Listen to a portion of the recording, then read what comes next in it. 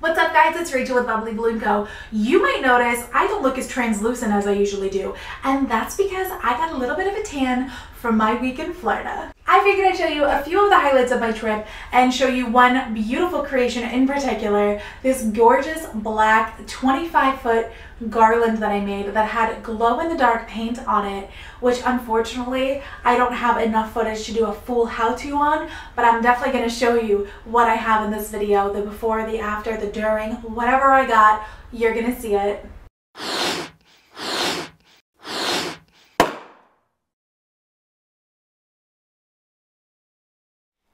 Bye!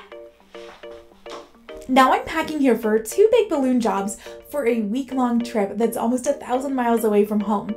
So I have to be smart and bring anything I could possibly need with me here. It was a little nerve-wracking.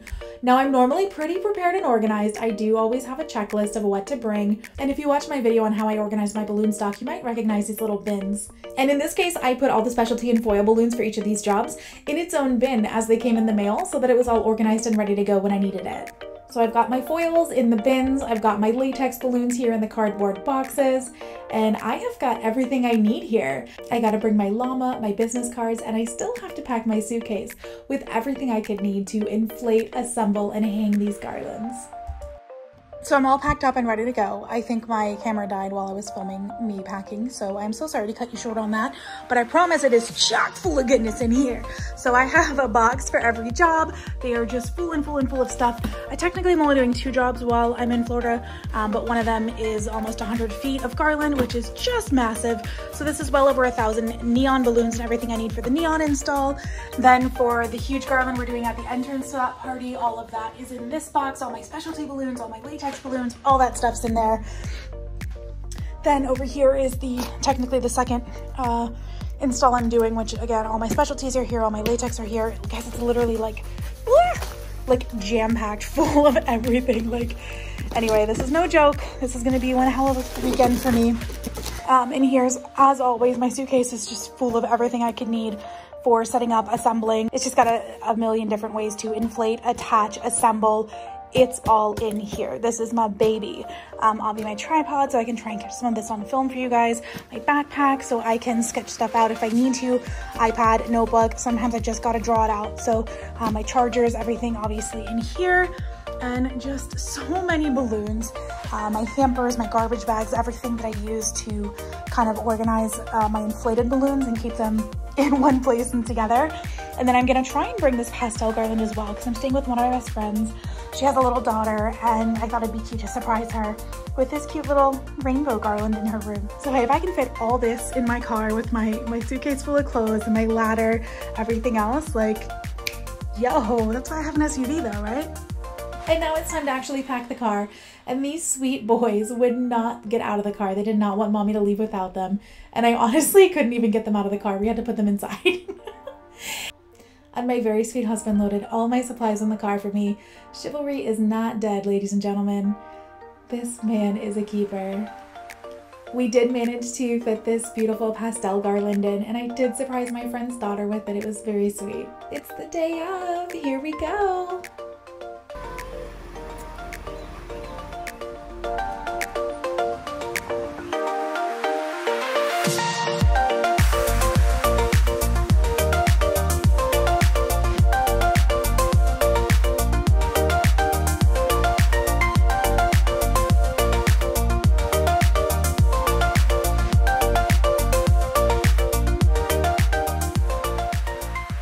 So I'm on site.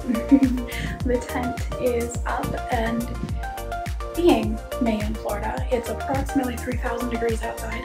So if the balloons stayed outside overnight, they would be destroyed in the heat and humidity by party time. So I was so kindly set up in the child's playroom, and I'm going to be inflating all of these balloons, all my gear, all my hampers, everything is here. And I'm gonna go ahead and, it's so freaking cute. I just got set up on the floor over here. That was kind of my home for a couple of days to just inflate in that one spot. You might recognize it from the other videos I did. And here I've laid out all the different sizes of black balloons that I'll be using. I used 5-inch, 9-inch, 11, 16, 24, and 36 for this one. Now in terms of building out this garland, I just did quad by quad. I pretty much worked in little clusters of 4. And I tied them together with black 260s, and I would just inflate balloons, make a quad, and attach it to the garland and keep going. So with this garland, it was much larger at the base, and then it got skinnier and skinnier as it went towards the top and the tip. So you'll notice that at the base of the garland, I used a lot of 17s and 24s, 36s, and then as we went up, I used smaller and smaller balloons, and then it just really tapered off at the end at the top there.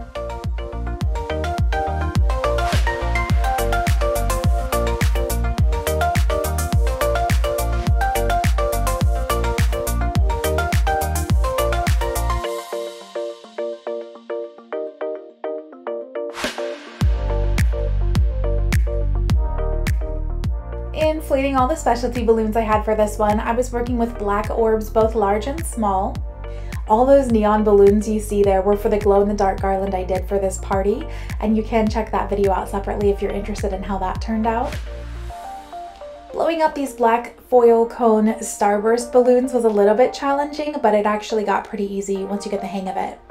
If an in-depth tutorial specifically on those starburst balloons would be interesting to you, let me know in the comments. I'd be happy to do that. Okay, so sadly I couldn't film everything all at once. So this was the inside of the tent where we were doing the black light glow-in-the-dark balloon setup. And if you look to the very right of your screen, that's me setting up the entrance garland there, this beautiful black garland on the far right. And sadly that is all the footage we have of it being assembled. But you can see I'm setting up the top of the garland, and then I go back out with different chunks to build out the side and the base. Okay guys, the entrance garland is coming along here.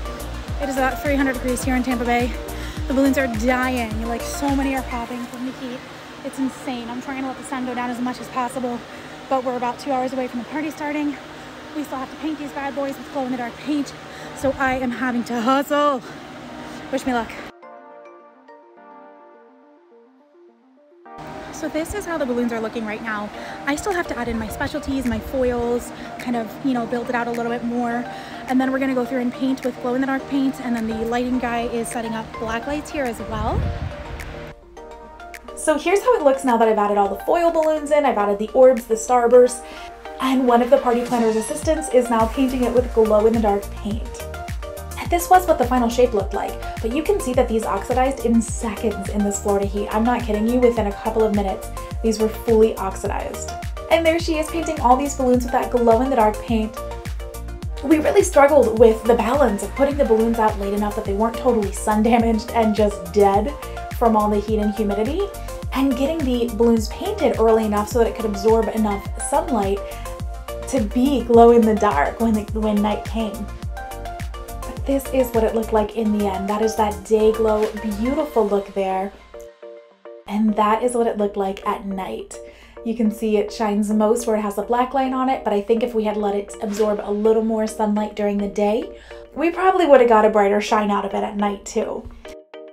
And in case you're wondering, this is what the inside of that glow-in-the-dark party looked like. How incredible was this setup? I'm really happy with how this party turned out. You know, we had some challenges with it. A couple times we weren't sure how it was gonna go, but in the end, it really came together and it looked fantastic. Yeah, I did it. I thought. So I'm still recovering from a knee injury, and sadly I wasn't up to walking the entire park. So I got one of these rent-a-scooter things, and I gotta say, I'm a little bit hooked. This was living the life at a theme park. This guy in front of the mummy ride came to kill me. That was fun. Going through the Diagon Alley portion of Universal Studios is just amazing. Is that the train overhead, I think? Listen, tell me that's the train overhead. Oh wow, I never noticed. How cool is that? Making the most of my day at Universal Studios. We're in Diagon Alley. Got a lemon blueberry crepe. So good. Showing you once wasn't enough. This crepe was absolutely everything. If you're going to Universal, get it. Hey, Pat!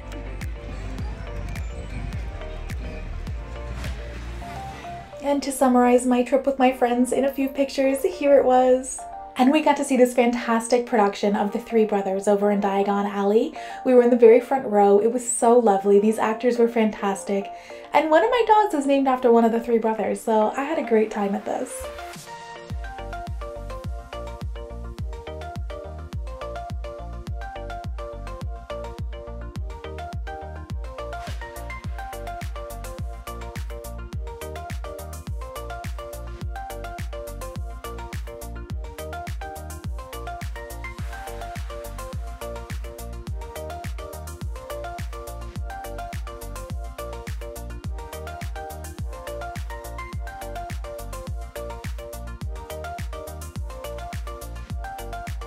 I'm not even kidding you, from the 2 days of driving, from the day in the tent, doing that full long day of the glow-in-the-dark black light setup that I did, a day at the theme parks, even though I was sunscreen and glasses and hat and canopy, like I was covered. Somehow, girls, I turned into like a lobster. Like, it was so bad. I actually broke out in like hives and stuff on my hands and my face. I got some sun poisoning. It looks like I might have developed a sun allergy, so that's cool. Literally born and raised in Florida, been away for 3 months, and go back for a few days and that's what I get. So my pale ass got burnt. But anyway, I thought I'd share some of the more fun aspects of the trip with you guys. I did have a blast. It was great to catch up with my friends. Great to go back to Universal. Like, ooh, I'm a Harry Potter freak. So it was great to go back to the motherland. Thanks for watching. I hope you had a little bit of fun. Enjoyed the behind the scenes look at how I made that beautiful black garland and my adventures in Florida. If you want to see more balloon creations, I have a ton of them on my channel. Go ahead and subscribe. Go check them out. Let me know your thoughts in the comments below, and I'll see you in the next video.